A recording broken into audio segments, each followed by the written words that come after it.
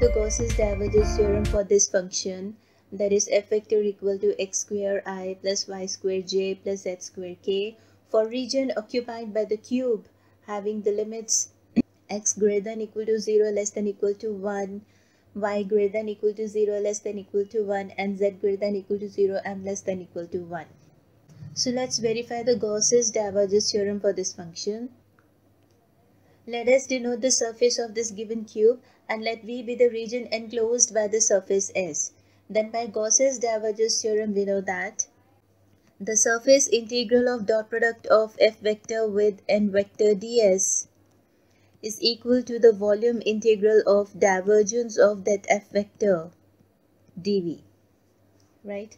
So we need to find first the divergence of f vector. F vector is given to us, this one, where f vector is equal to x square I plus y square j plus z square k. So writing here the volume integral of divergence of f vector, that is del by del x of the first component of f vector, that is this one, x square, plus del by del y of second component of f vector, that is y square, plus del by del z of third component. So this is further equal to the volume integral of, derivating x square with respect to x, we get 2x. Derivating y square with respect to y, we get 2y. Derivating z square with respect to z, we get 2z. dv, taking this 2 common,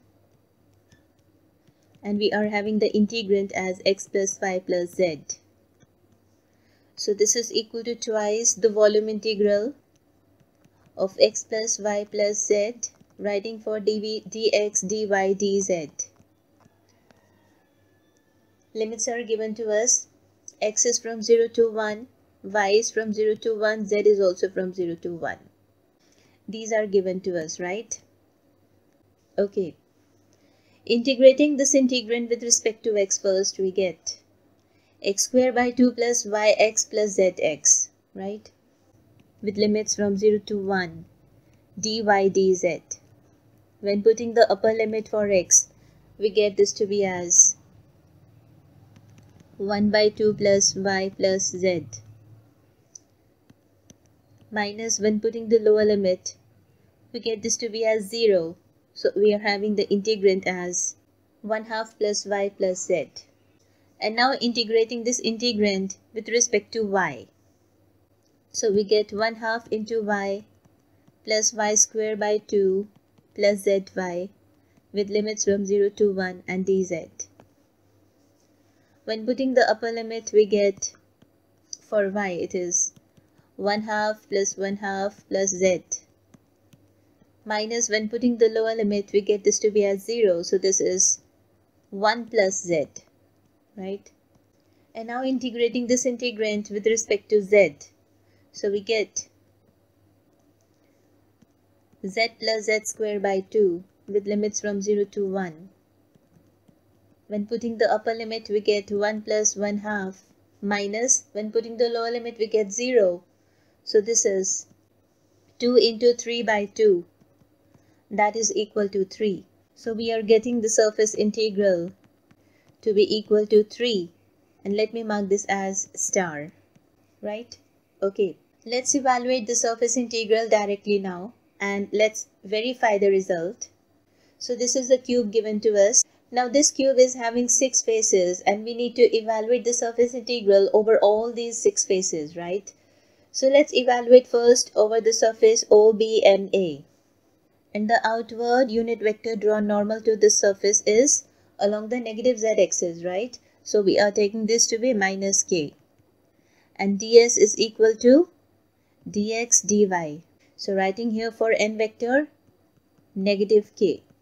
When taking the dot product, we get negative z square. And for ds, I'm writing dx dy. And the limits for x is from 0 to 1. For y, it is also from 0 to 1. On this surface, z is 0, right? So this is 0. So z is 0 on OB and A. So the integrand is 0. So we are having the surface integral of 0, and this is dx dy, so this comes out to be 0, marking this as 1. Now let's take surface integral over the surface PLCM, that is opposite to this green colored one. And the outward unit vector drawn normal to this surface is along the z-axis, positive z-axis. So we are taking n cap to be equal to k vector. And ds is same as dx dy. For this surface, what is the constant value of z? It is 1, right? So for this surface, n vector is k. When taking the dot product, we get z square. And ds is dx dy from 0 to 1, the limits. And on this surface, the value of z is 1. It is constant. So the integrand is 1. Integrating 1 with respect to x, we get x for the limits 0 to 1 dy.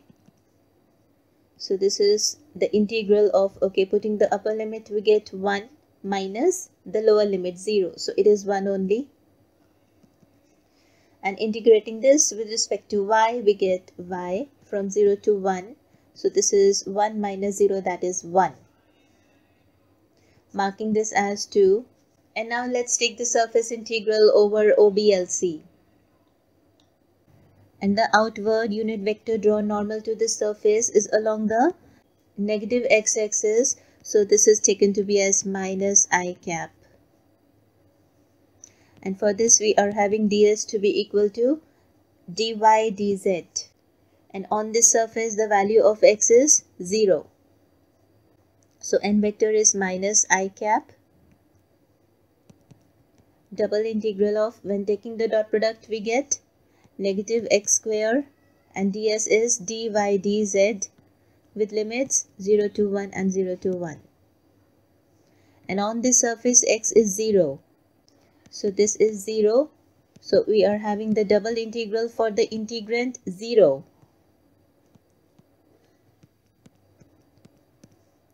So this is equal to 0. Marking this as 3.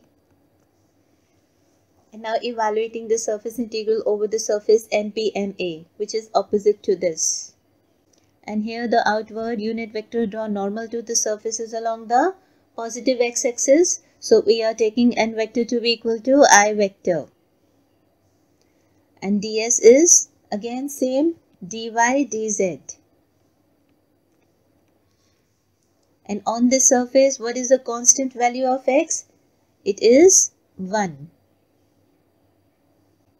Right? So n vector is I vector. Double integral, when taking the dot product, we get x square. So ds is dy dz with limits from 0 to 1. And on this surface, the value of x is 1. So the integrand becomes 1. So when solving this, you get this to be as 1. Marking this as 4. And now evaluating the surface integral over OCMA.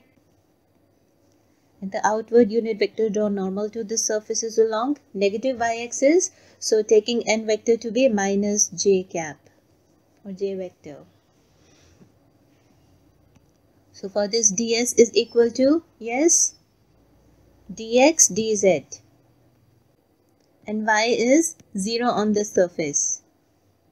Right? So n vector is minus j vector. And this is double integral. When taking the dot product, we get negative y square. ds is dx dz. Limits 0 to 1. And on this surface, y is 0. So the integrand is 0. So we are having this value to be as 0. Marking this as 5. And at last, over the surface BLPN, and the outward unit vector drawn normal to this surface is along the y-axis, positive y-axis. So taking n vector to be as positive j vector. And ds is same as dx dz. And on this surface, what is the constant value of y? It is 1. So n vector is j vector. Double integral of, when taking the dot product, we get y square, and ds is dx dz with limits 0 to 1. And on the surface, the value of y is 1, it is constant. So the integrand is 1. On solving this integral, you get this value to be as 1. Marking this as 6. And now we are going to add all these 6 integrals together. And we are getting the value for surface integral for the given cube. So adding 1 and 2, we get, it's 0 and 1.